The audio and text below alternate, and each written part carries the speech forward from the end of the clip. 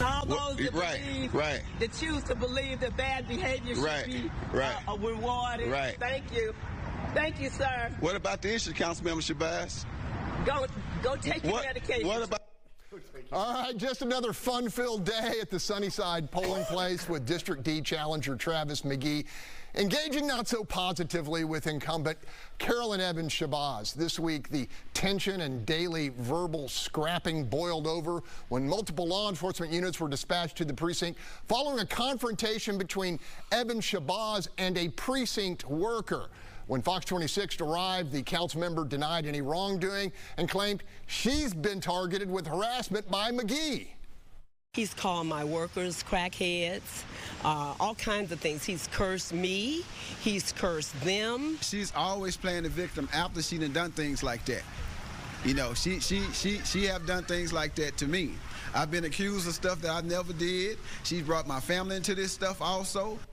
Panel, no one ever said democracy wasn't messy, but this degree of behavior, it's kind of the stuff of the elementary school playground, and sadly, it's hardly isolated. Bill, I've talked to you about some of the things you've witnessed over the years. We live in I live in D. Okay. You go ahead. Okay. This is the district in which I live in, and I've lived in there for over 40 years.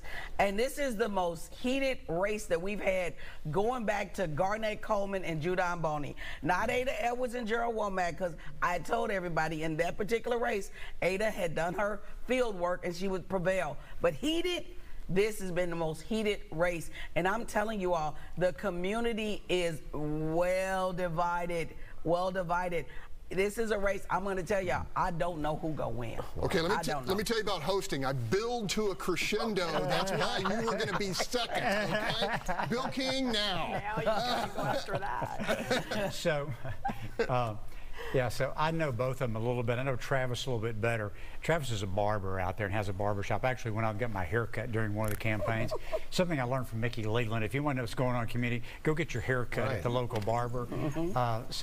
Travis has been an advocate for how terrible District D is treated, which it is absolutely sort of the stepchild, it and B both are, at the city of Houston. And so it'll be interesting to see if his message resonates. I'm going to tell you what, if he were on council, it would be quite entertaining.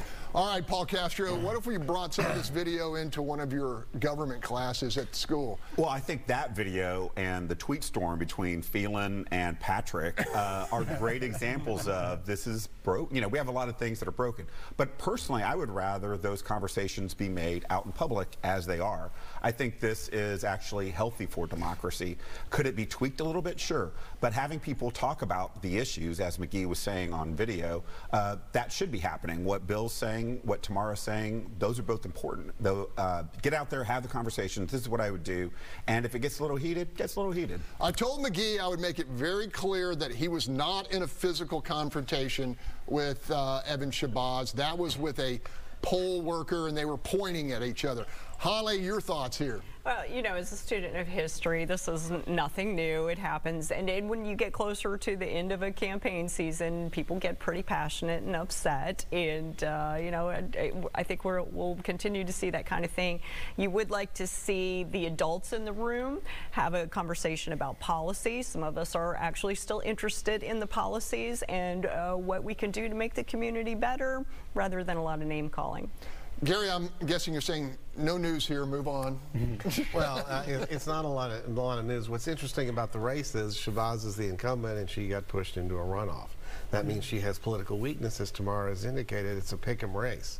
And I think it's clear that a significant number of voters in that district are not happy with the performance of the incumbent. So if you aren't, vote her out and give someone else a chance. Bill, this ever happened to you quickly? Or your folks?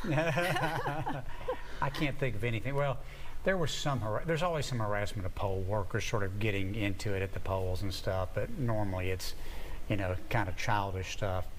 But I thought